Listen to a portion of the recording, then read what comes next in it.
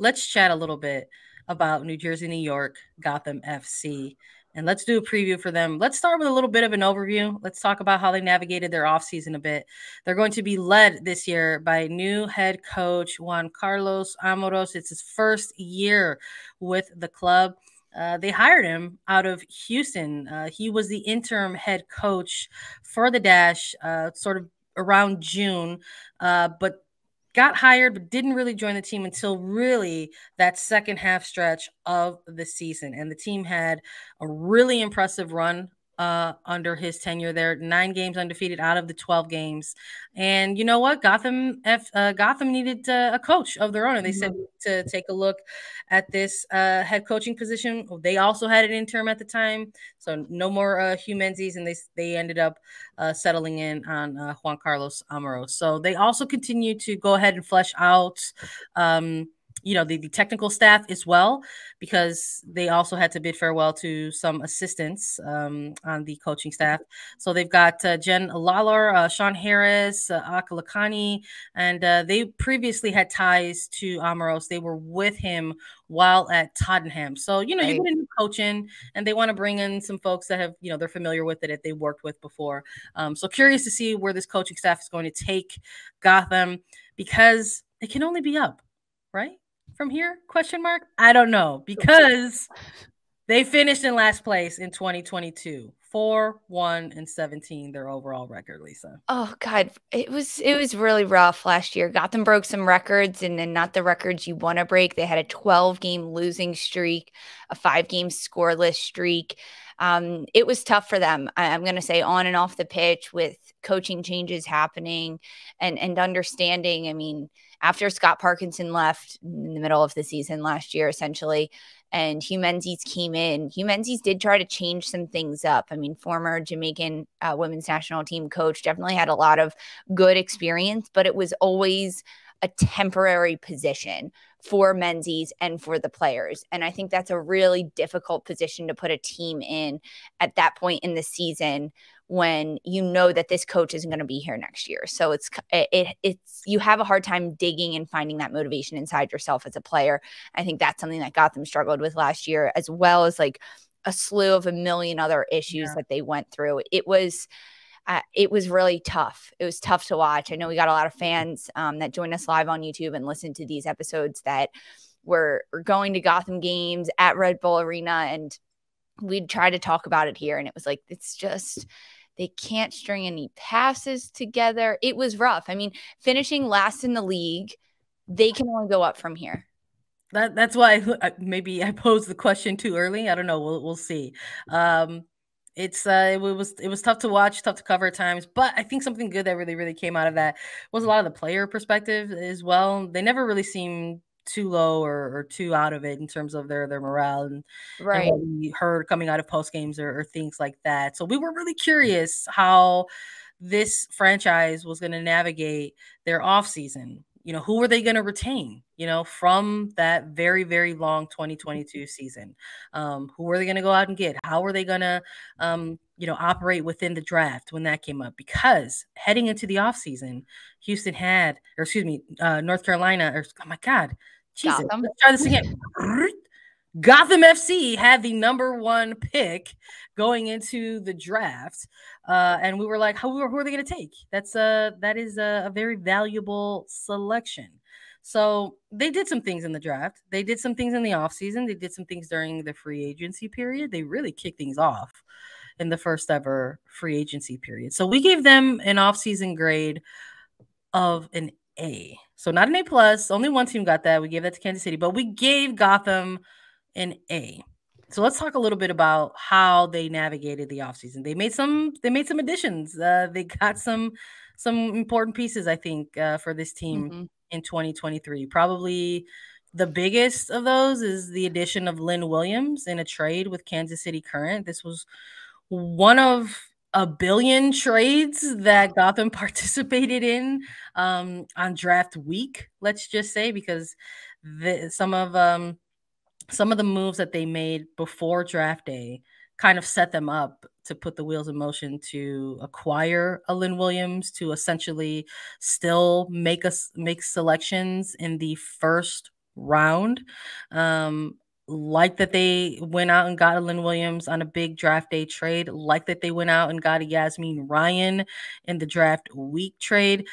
I like that they made a little bit of noise in free agency with Kelly O'Hara. And not only Kelly O'Hara, but making sure that they went out and targeted some areas of need. There were some question marks around the goalkeeping position and how that was going to look. They went out and they got Abby Smith. I really like that pickup as well. And I really like that they made some re-signings out of free agency with somebody like a Taylor Smith or somebody like an Ifeoma Onumanu.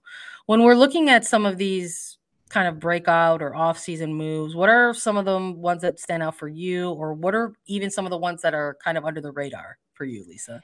I think the big one is, I mean, it starts with the coach, right? It starts at the head. Juan Carlos Amorós. I was really impressed with JCA and what he did at Houston last year, coming into that team and turning their season around. And Houston was a team last year that had 3 different coaches throughout the year as well, right? James Clarkson, Sarah Loudon stepped in as the interim, and then Juan Carlos Amorós. And Juan Carlos Amorós led Houston to their first ever playoff run ever in club history. And I think that getting him at a team like Gotham is going to be really good, really beneficial for them. They had Scott Parkinson and acquired Parkinson in the offseason last year. And everyone thought that was going to be really good. And I don't think it was bad. I just don't think it was a good mix between club players and coach, because I think Scott Parkinson is still a very good coach. And I think the players that are on this team were good last year. Like, they weren't bad. It was just kind of like a bad mix in the pot. So fresh start on all fronts. And I think that's where it starts. But I mean, when you look at this offseason and everything that Gotham did, that's why they got an A, because of every move that they made.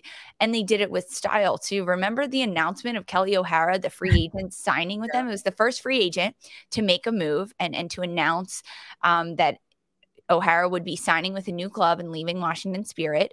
And they did it in such style, which is like the Gotham signature, right? They've got the red carpet, they've got the flashiness.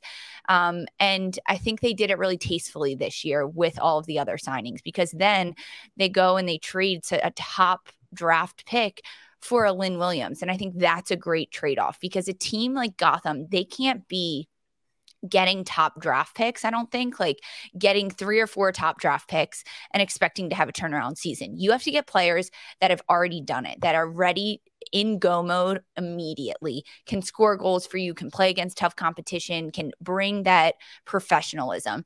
And that's someone like a Lynn Williams. Like, I think for Gotham, you take a Lynn Williams over someone like Michelle Cooper. Now, the long run might be better in getting a Michelle Cooper, who was the number 2 draft pick overall that went to Kansas City, and which was traded for Lynn Williams.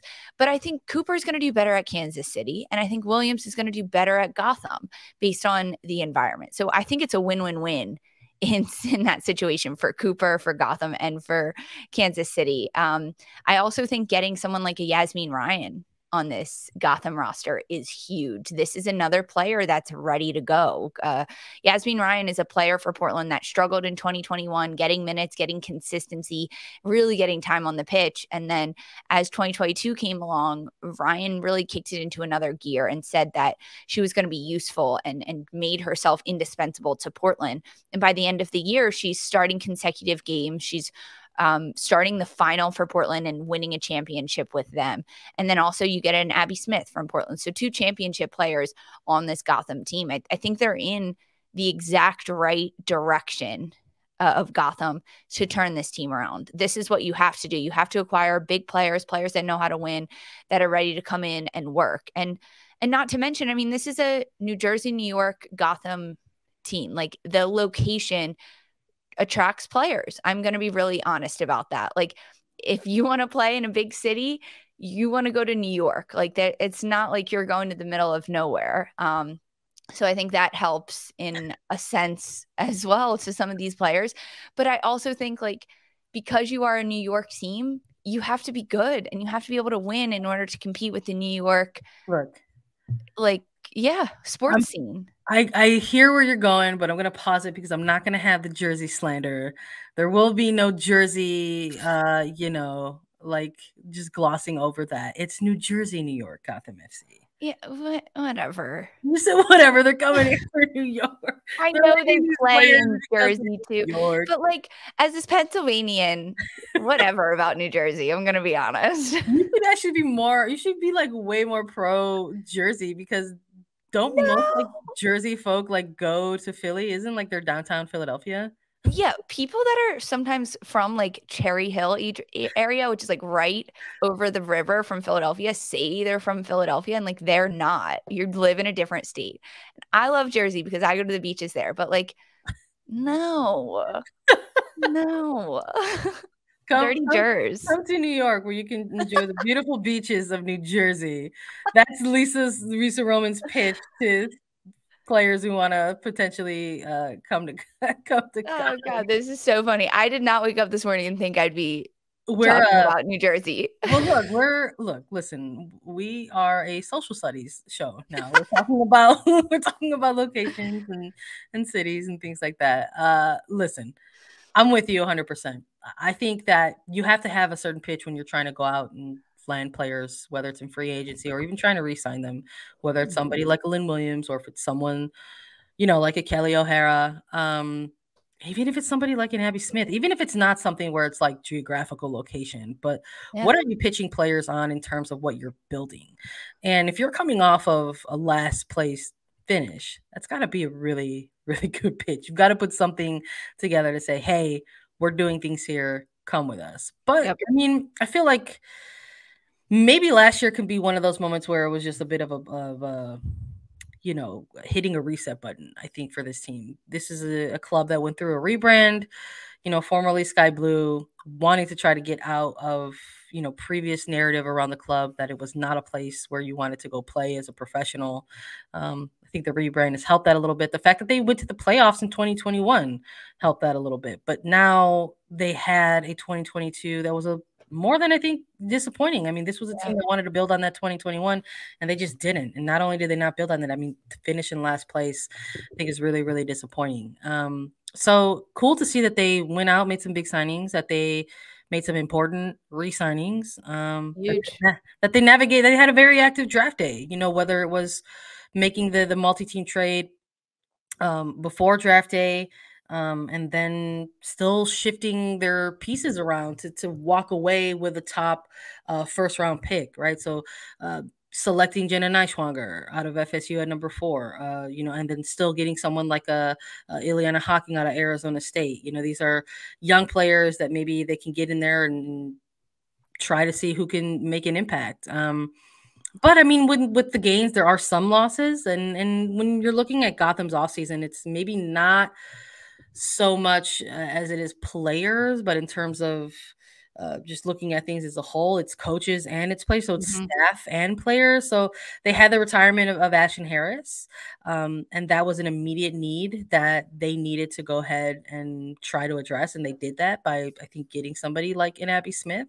But they also lost some technical staff, so no Bev Yanez, no Becky Tweed with Gotham FC anymore. Bev Yanez, now the assistant with Racing Louisville, Becky Tweed, an assistant over at Angel City.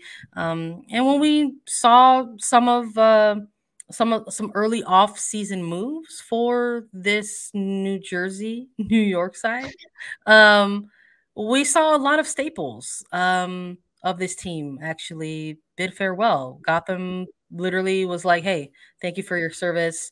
We're going to be moving different directions. And that included players like a Dummy Richardson. That included players like a Nicole Baxter, somebody like a Jennifer Cujo. So players who had been with this team through years when it was perceived as a sort of undesirable, right? And so now moving forward into different directions here and trying to not only get back to the playoffs, but make a big run.